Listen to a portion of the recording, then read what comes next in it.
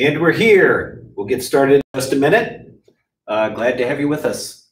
Please sign in. Make sure you put your class period also. The sign-ins seemed to work fine yesterday, so no issues.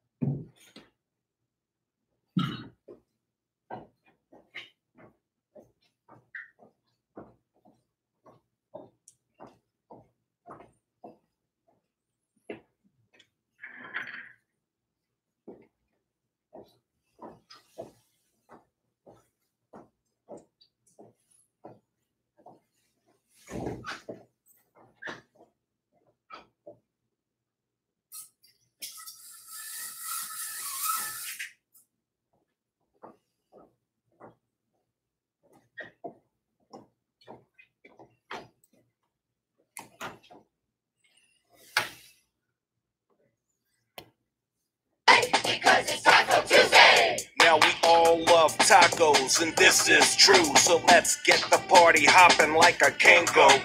It doesn't matter if you are from Peru or maybe Timbuktu or Kalamazoo. Here's the thing to do: invite your crew. Grab a taco or two for you to bite. All right. Looks like we got quite a crew, so that is awesome. Welcome everybody. Got the song. I gotta check out the shoes, right? So today we got the black Vans going on. There you go. Get them in the light a little bit, right? That's the black Vans. Looking good. If you recognize that little symbol there, yeah, you're a geek. Okay. No comments about me. Okay. So here we are. Nothing's changed from yesterday. We're online for now. There's a good chance we'll finish online. We're going to do YouTube Live. We may end up on the Zoom, but we'll see. I can do this better than I can do Zoom, but it is what it is, and we'll deal with it as we go. All you got to do is watch the live presentation. You need to sign in now. Okay, make sure you're signed in on time, because I kind of look at the last person signed in after a couple of minutes. And then make sure you're here at the end so you can do the magic sign out, which the magic sign out, I'll let you know what that is for today. Okay. If you're on this, it's like, guys, please do your reading guides. It's how you learn, and you have a little bit extra time. Take advantage of that extra time. So do those reading guides. I will give you the answers to the reading guide at the beginning of the session. And so you can be like, hey, I understand this, or no, I don't understand this. And you can ask questions. You will not turn in many assignments. The one assignment for sure you'll turn in is Module 34. That's due on Monday. And if you go to my site, you can click the link. You're going to fill it in normal, like a Google Classroom document. It's actually Microsoft, but it doesn't really matter. So you're going to put all the answers in and then hit submit, and it'll send it to me. I'll get that, and we'll go from there. And so that's how you'll get your grade on that one. So that one is due, and you do need to turn it in. You won't be turning in your actual reading guides. However, if you miss the presentation, you can send me a picture of the notes from the presentation or the completed reading guide. Okay? I'd really like you to do notes on the presentations. We're trying to learn this stuff. It's like, guys, you have a fantastic chance of passing this exam. I think if you do your work, you're going to find it's relatively easy. You may feel like you struggle at the time, but you're going to score well. Okay, historically, we score really, really well on FRQs, and this test is nothing but FRQs.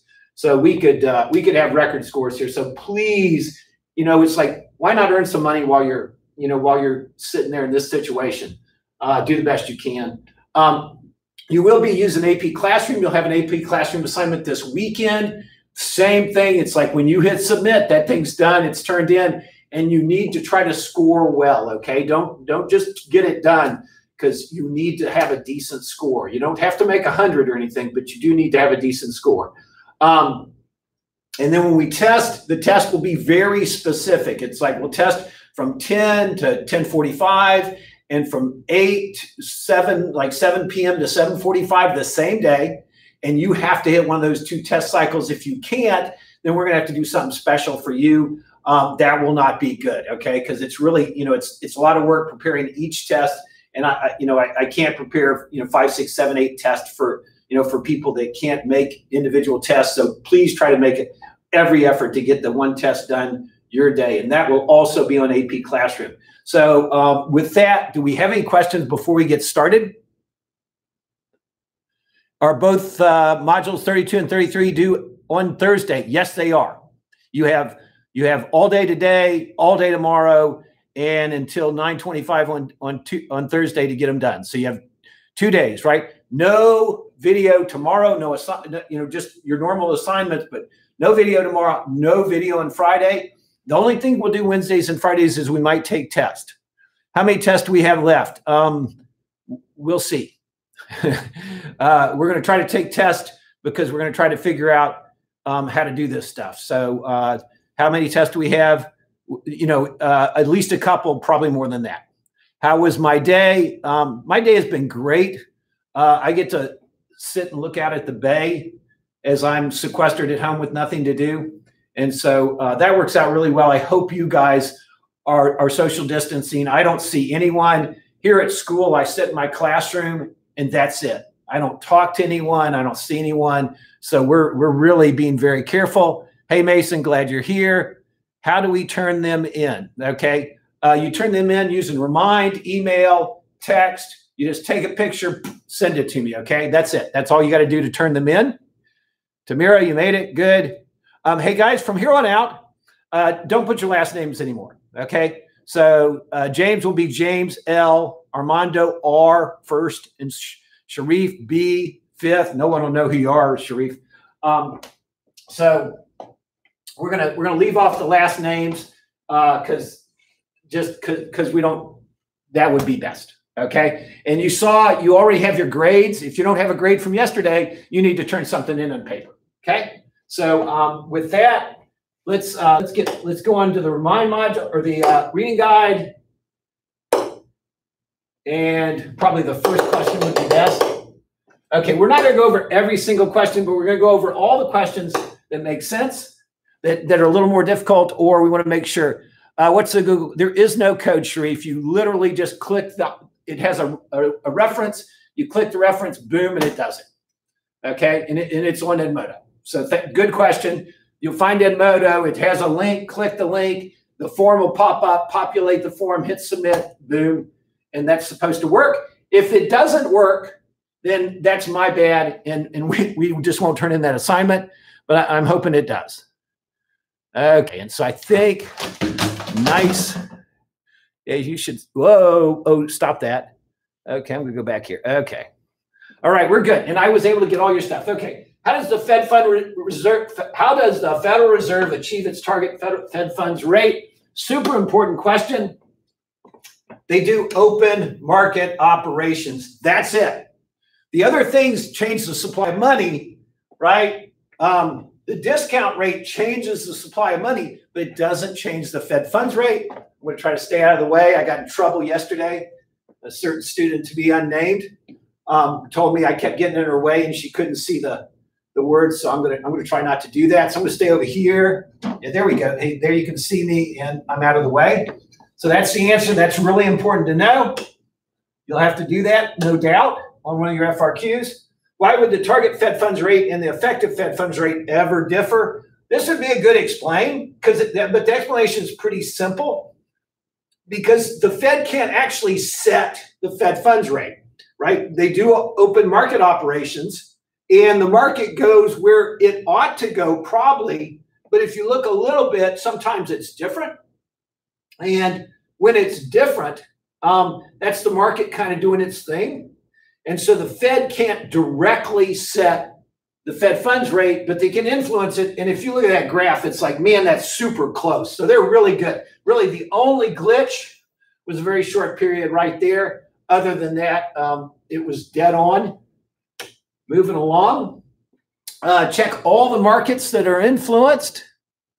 Okay, we're good. Okay, the money market directly, right? Changes in the money supply affects the money market, right? we do this guy right there. There's a change, right?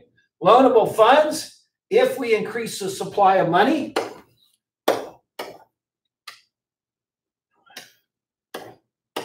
we increase the supply of loanable funds. And investments, if interest rates change, investments change because all interest sensitive assets are affected by interest rates. So all three of those are correct. You need to know that kind of thing. That's really important. Skipping over to number 10, what do the red lines represent in the story above? The red lines were when the Fed started taking action to decrease or create disinflation. Remember, whoa, hello.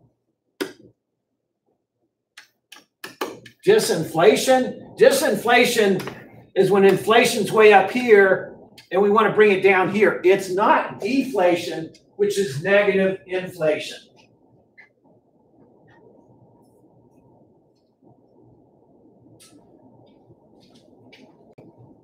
Well, that's a bummer. I had hoped I was going to make it out of here before the rain started because the rain wasn't supposed to start till noon. And it's pouring down rain. And of course, my Jeep's open. So my car seat will be fine, though. So just the back will be wet. It's not a big deal. I'll be okay. Okay, so the Fed said, we're going to lower inflation. And sure enough, what do you see? Post that, unemployment rising, right? They hurt the economy. They used contractionary monetary policy, and they reduced or they increased unemployment. They reduced employment. Why would the Fed want to put us into a recession?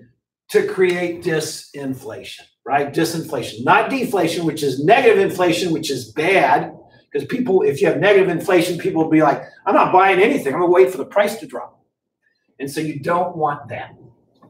Moving along. Now for the fun part, you should have your banking stuff out. We're doing some banking, okay? I don't know if they'll be able to fit a banking question in, but I'm sure they're going to try, because banking is something that it's like, hey, it's hard, even if you have good open notes, because remember, this is going to be an open notes exam, and we're going to set you up with some really good open notes that are easy to follow and all, but it's hard to set up open notes for banking because banking is pretty technical, so you've got to have a basic understanding. Okay, this is supposed to be liabilities and equity. Let me fix that again. Okay, got it fixed.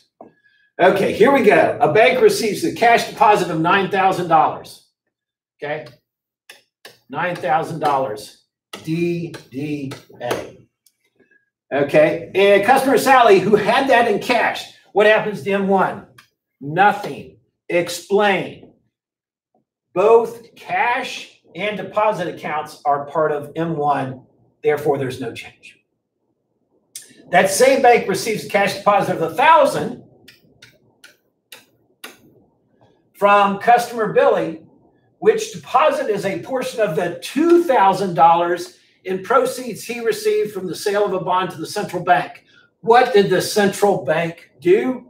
The central bank bought Billy's bonds. Buy bonds bigger, bought Billy's bonds. That's awesome. Okay, so M1 is plus 2,000 because when the Fed buys bonds, it creates new money. Okay, so the money supply increases $2,000. Okay, what's the immediate impact of the transactions on the money supply? Plus 2,000, we explained them, right? Okay, the next question goes to reserves. Okay, it tells us the reserve requirement's 10%. So required reserves are going to be 1,000.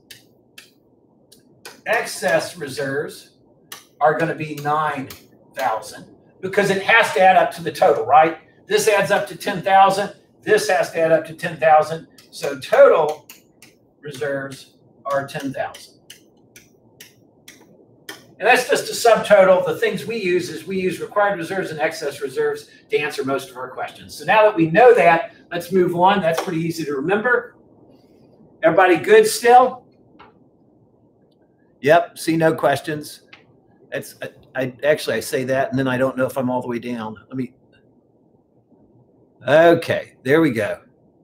Yeah, Taylor said, oops, that was me. Yeah, it was. I didn't call you out, Taylor, okay? All right. And somebody said, yes, sir. Hannah said, yes, sir. So I think that means I can go on. Okay. Suppose the reserve requirement is 10%. Calculate the maximum dollar amount this bank can initially lend out as the result of part one. They can loan out excess reserves, which equal $9,000. That's it. The maximum total change in demand deposits as the result in the whole banking system. So now we got to use the multiplier, right? As a result of the transaction. Okay, well, first of all, the money multiplier, the money multiplier, right, is 1 over the reserve requirement, which equals 10. We're going to take the 10, we're going to multiply it times excess reserves of $9,000. Okay?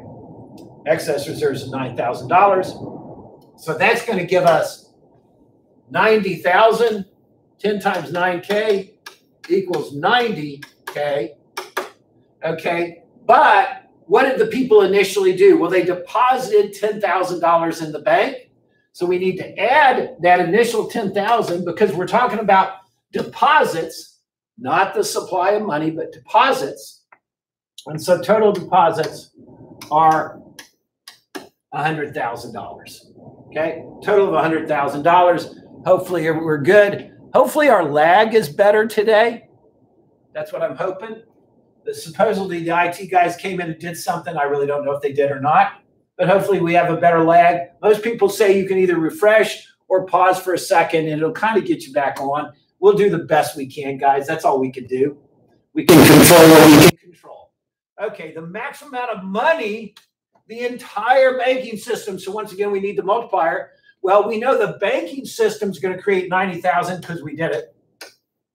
The banking system will create 90,000. Did anybody else create any money? The answer is yes, right? The Fed created $2,000 right here.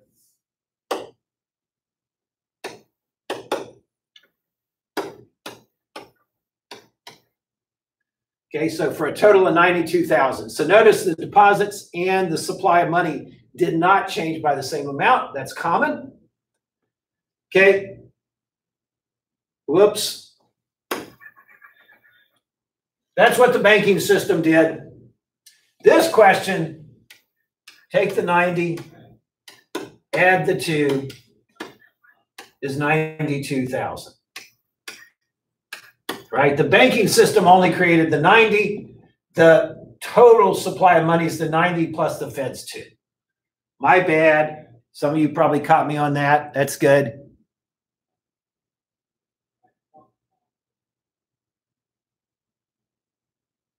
Did we hear lightning? We also have other visitors, which is awesome. I welcome everybody that wants to come. Okay, if the public decides to hold some money in the form of currency rather than demand deposits, how will this influence the change in the money supply?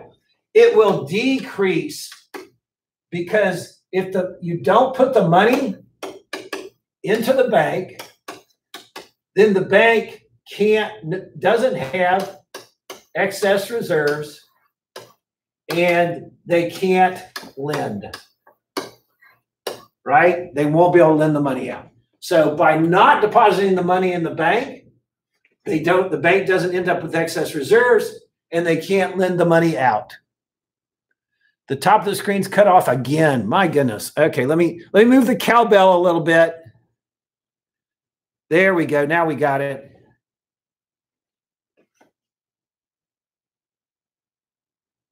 Yeah, that's my Surface Pro you're looking at. All right, here we go. Assume the government spends $500, which is financed by the sale of a bond to the central bank. What happens to the money supply? Okay, the government spending $500 doesn't do anything to the supply of money.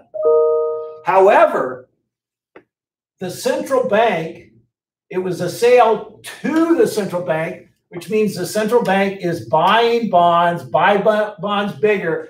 Therefore, the supply of money increases because that money gets put into the system. It gets to people when the government spends it. Okay? So that increases the supply of money. Would your answer in part 2 change if the government spent $500 from the general revenue? Yes, because no new money is created, right? No new money is created. So all good there. Everybody understand that, right? The Fed's not involved. No new money is created. Assume the reserve requirement is 20%. So that's going to give our multiplier equals 1 over 0.2, which equals 5. Okay, the central bank sells 5 million, sells smaller, right? Sells smaller, it's going to go down. What's the immediate impact on the money supply? Okay, minus $5 million. Minus 5 million. Okay, if you don't put the minus, it's wrong. What's the immediate impact on reserves? Minus 5 million, right? Because it doesn't say excess reserves, it says reserves. That's total reserves, okay? So required reserves would go down 1 million, excess reserves would go down 4 million, but the total of reserves would decline by 5 million. What's the maximum possible change in the supply of money? The maximum possible change is the decrease of 5 million times the multiplier of 5, and that equals 25 million. Alternatively, you could take excess reserves, which change by negative 4 million, right? Required reserves would change by 1 million because it's 20%. Excess reserves, 4 million, multiply that times 5, you get 20, negative 20. Then the initial sale is negative 5, still get negative 25. So either way you do it, it's negative 25 million.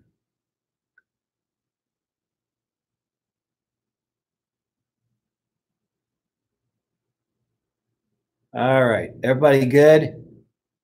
Okay, you guys be good out there, okay? Now we're going to move on. Got to get that reading guide out of here. Got to get that out of here. And there we go. Okay, module 31, and it's pretty short. We got about 12 minutes left, and we're going to take less than 12 minutes. Jerome Powell.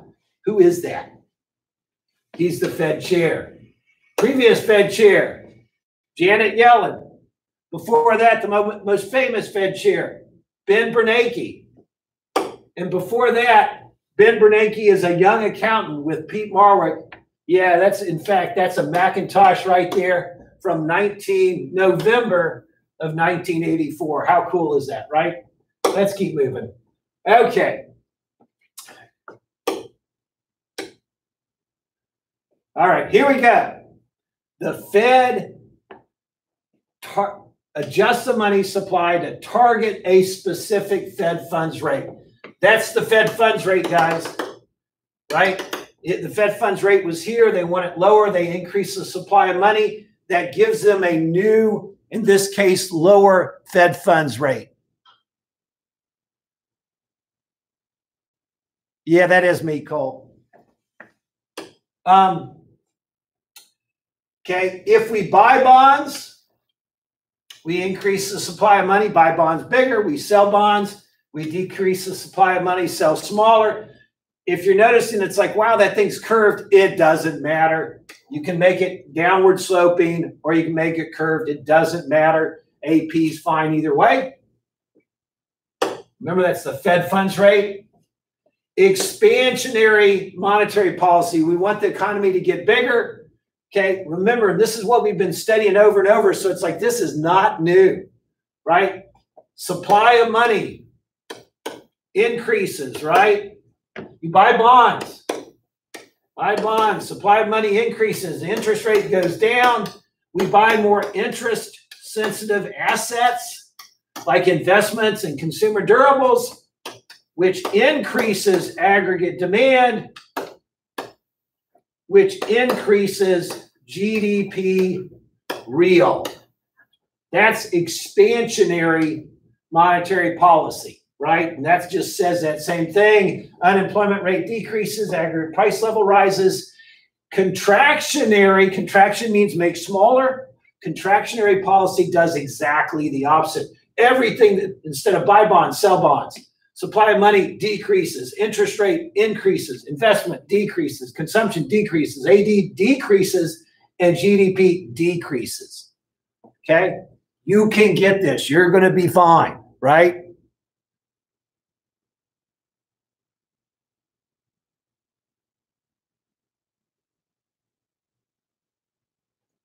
Okay. Brandon's asking, what are we supposed to get from this? It's like, this is kind of a repeat of what we've already been doing. So we're in pretty good shape. This ought to be anchoring. Okay. And there's a little bit new, but not much. Okay. The Taylor rule. I really, really don't think you need to know the Taylor rule, but they got it in there and they talk about it a little bit. So anything's possible. Okay. The Fed targets future inflation. The Taylor rule combines past inflation and the output gap. It's pretty similar. The Fed considers whatever they want to consider, even though they target future inflation. Right now, they're not targeting inflation, period. They're just trying to help the economy. So they don't have to do the inflation thing. But I promise you, the Fed looks at the Taylor rule and they consider it when they're doing money supply. So it's like the Taylor, some people like, we just ought to use the Taylor rule. It's like, heck no, you want to use some judgment, but they consider the Taylor rule. I think that's all, the Taylor rule, past inflation and output gap. Fed, the real target is supposed to be inflation, but right now, clearly that's not their target. Okay, the Fed wants to encourage economic growth and especially price stability. Okay, so that consistent low inflation encourages growth.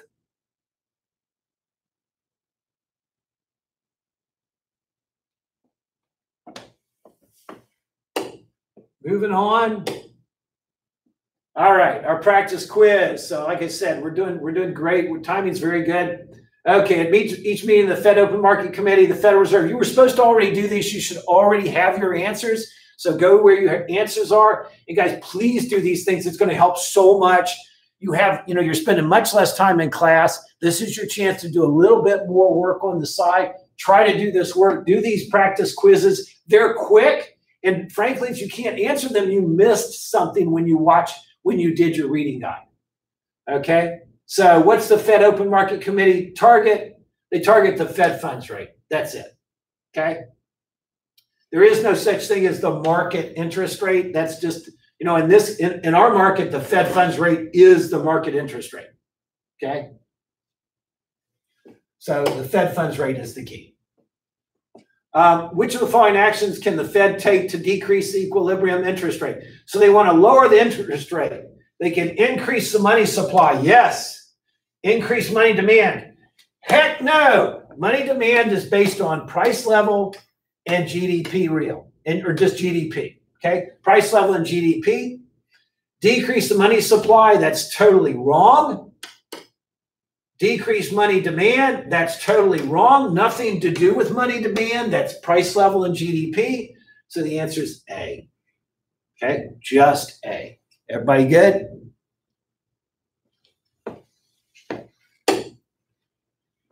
Okay, contractionary monetary policy attempts to do what to aggregate demand? Well, it decreases it by increasing interest rates. So decrease, increase, A, right? Decrease aggregate demand. We're trying to hurt the economy through contractionary monetary policy. Which of the following is the goal of monetary policy? Zero inflation. Heck no. Deflation. Never. Price stability. Yep. Increased potential output. Not really. Okay. Although that's nice, but it's not. Decreased, heck no, right? A, B, and E are terrible. D, it's a nice thought. But the goal, sometimes they actually hurt the economy. Well, when they're hurting the economy, that certainly isn't increasing potential output, is it? Okay, number 5, when implementing monetary policy, the Federal Reserve attempts to achieve an explicit target inflation rate. Not explicit, no. Zero inflation, absolutely not. A low rate of deflation, absolutely not. A low but positive inflation rate, that sounds really good. 4 to 5% inflation, no, it's closer to 2%. Okay, so a low but positive, and generally it's like 1 to 2.5 or so, something like that, 1.5 to 2.5, somewhere in there. They're trying to get that. Okay. FRQ number 2. Hopefully you did FRQ number 2. Same thing, guys. It's like if you don't do these things, I can only help you so much. I'm going to do everything I can, but some of it's got to be you. So your answers for FRQ number 2. The Fed could buy bonds. You know, the 3 things the Fed can do to help the economy. Buy bonds bigger, right? Increase the supply of money, lower interest rate, decrease the discount rate. Well, that's literally, by the way, what is the discount rate?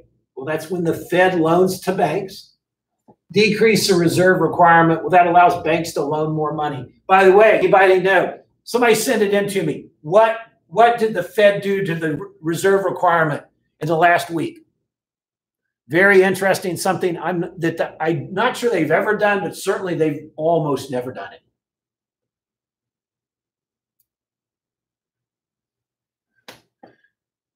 Ding, ding, ding, ding.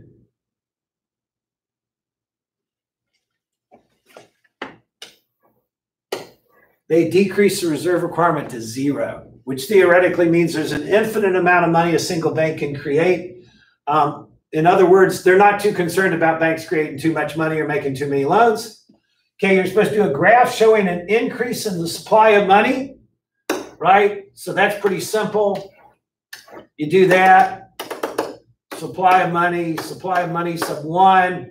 You increase that baby, interest rate drops, right? You've got the interest rate. That's the nominal interest rate, right? That's dropping. And there's the quantity of money. Okay, so you do that. And a graph showing a recession and aggregate demand increasing, right? So we were in a recession. So we're to the left of full employment, and we increase aggregate demand because of that sequence we've already done about 2 or 3 times. Okay, so your code that I need you to send me. Okay, first name, last initial, the number 2, followed by your class period. First name, last initial, the number 2, followed by your class period. Do that quickly. That's what gets you the credit that you signed. Yeah, and Grant's like, that's like unlimited money. It is unlimited money. That's exactly what it's like.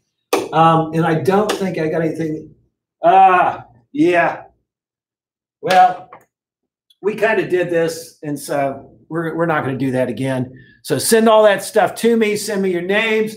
You have tomorrow. We have no class. Thursday, you'll be back here at 9:25. Guys, please try not to be late because we get started, we go, and you're missing stuff. Awesome. I see you checking out. Bye, bye, bye. Bye, bye, bye. I think that's a Bad Boys song or something, or I don't know. One of those boy band songs. I'll give you about 15 more seconds to get signed out. And if you have any questions, wait till the very end, and then send me a question or 2, and we'll cover that. But we're ready to check out. You can get to your 10 o'clock class if you need to.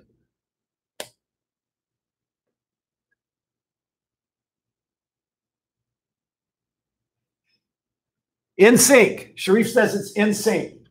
That's probably Sharif's favorite band, so he knew that.